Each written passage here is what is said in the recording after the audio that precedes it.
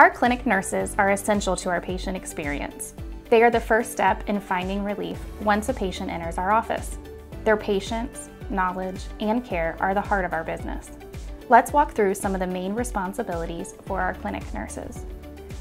It is our standard practice to have 2 clinic nurses with each provider team.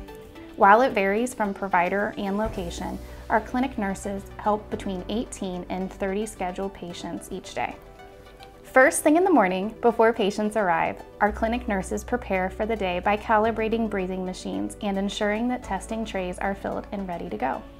They also prepare a day sheet summary so that everyone can see a snapshot of what patients and testing to expect that day.